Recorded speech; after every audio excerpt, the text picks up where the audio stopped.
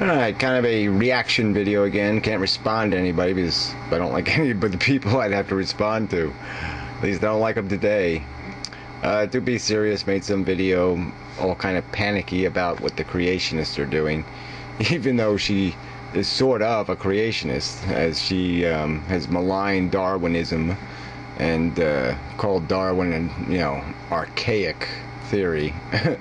But anyway, so anyway, she's all panicky because the creationists getting into this neuroscience kind of stuff, into brain stuff, and making some kind of argument, kind of like Matt, which Matt sort of repeated the argument, that somehow evolution just doesn't account for big human giant intelligence, that we're somehow special and magic and can't be accounted for. And it's just such nonsense. It's just so easy to defeat it. And but I was really disappointed. I went listening to these 5 videos or so at the time that were response videos, and they all sucked. And that asshole Voices in the Head did one, the brain scientist, as he called himself once before. I guess he has a psychology degree, but he's an idiot. You're really a big idiot.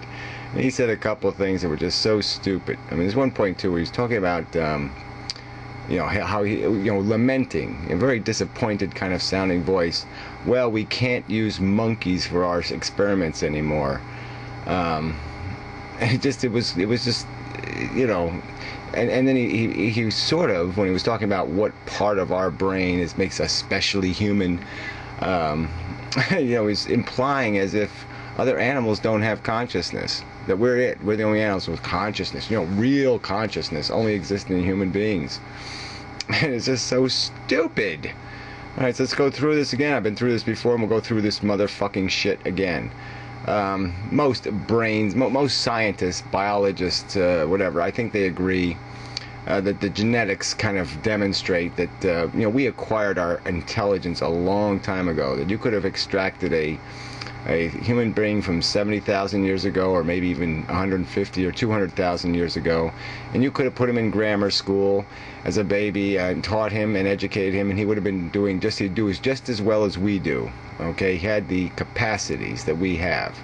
He just didn't have any knowledge base. It took us 100,000 years to acquire an informed intelligence, a knowledge base. We couldn't use our intelligence because we just didn't have any knowledge to put in it.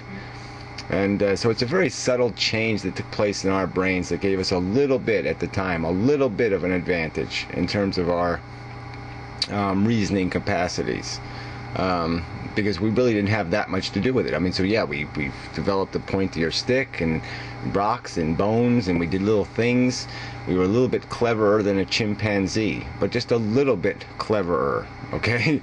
But the change that took place gave us a capacity to be a lot more clever, and that's the irony of it all, is that nature thought it was giving us just a little bit of an advantage.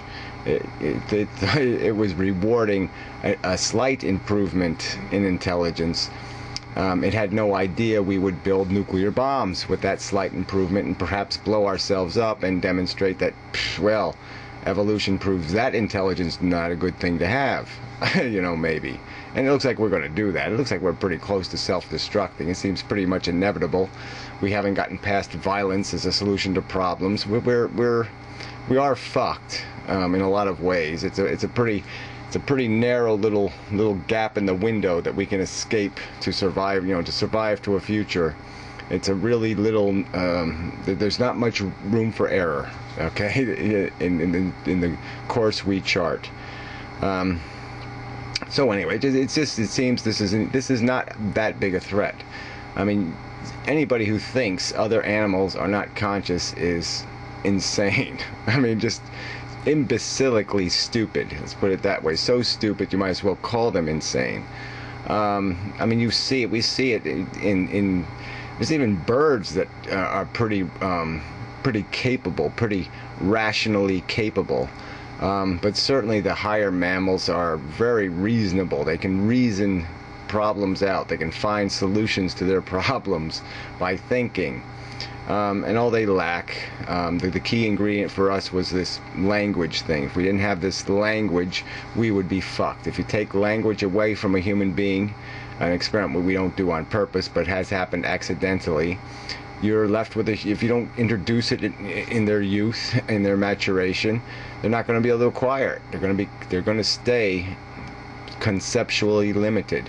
They're not going to be able to understand the world the way we understand it. They're not going to be able to name everything and order everything and organize everything based on symbols and representations. They're not going to be able to model the world inside their brain the way we are, because we can label things, we can identify them, and extract them when we need them, and that way be able to communicate and refine our understanding.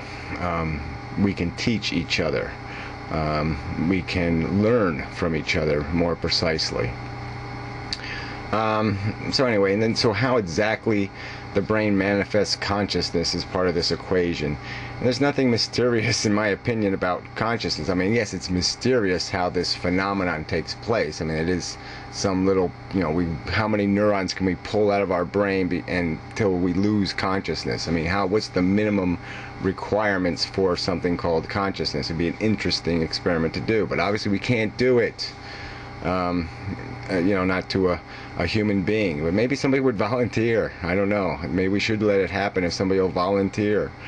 It's a brave and great human being that would do that. But anyway, what we're made out of is two things: our consciousness, feelings, and our intelligence. So let's just separate the intelligence, because we kind of know the intelligence is just an add-on. Okay, the other animals have some intelligence and they have feelings. You can see the emotions. We can see them dream. There'd be no point in having dreams if you weren't learning from them or incorporating them through some conscious experience. It's a different kind of consciousness, but it's an awareness like consciousness, and we see them experience it. So we can't, there's no denying their consciousness. And emotions, there's no denying their emotions. We see the fear that motivates them. We see the drives and desires and passions that motivate them. We see them go insane. We see the panther pace the cage. We see them vulnerable to the same things we are vulnerable with our sophisticated consciousness. And all it is they're dumb. That's all. They're just uneducatable. Okay? That doesn't mean they're not conscious. It's just this stupid equation. And anyway, okay, so it's how these two things mix. I mean, look, the first sense organs, I mean, you have to look at how we probably evolved this awareness, and it was always to our advantage. It's to an organism's advantage to be able to interact with its environment in a more sophisticated and reasonable way, in a way that's to its advantage. It's to an organism's advantage to be able to learn from experience. These are obvious. And so obviously in our evolutionary history, in the evolution of animals, it became, there was value in sensing your position in the world, sensing your environment, sensing where you were, where the sun was. These things all became valuable things to be able to do. So organs slowly developed that were capable of doing those things. Incremental development. And then at some point, there was this advantage to centralizing the processing of this environmental circumstances. I mean, if there's an attacker, I will shit on them, and that would be to my advantage to shit on my attacker. And so these organs and these reflexes became interconnected, and so we had the ability to sense something, and then we had another part that would create a reflexive reaction. And eventually those reflexes started to be turned into a feedback loop. So instead of causing an automatic reaction, they caused another sensation. And then that sensation combined with the first sensation would create another reflexive reaction. That could be another feedback loop. And that could be in turn another feedback loop. And so I think it started with just this feedback loop.